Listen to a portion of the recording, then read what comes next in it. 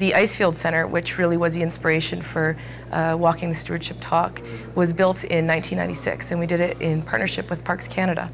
What's really special about that facility is it really is an environmentally sound building. Everything that we possibly can do to address environmental stewardship, we do, from recycling to pollution control, water and power conservation, and as well as many initiatives that address impact to vegetation and wildlife.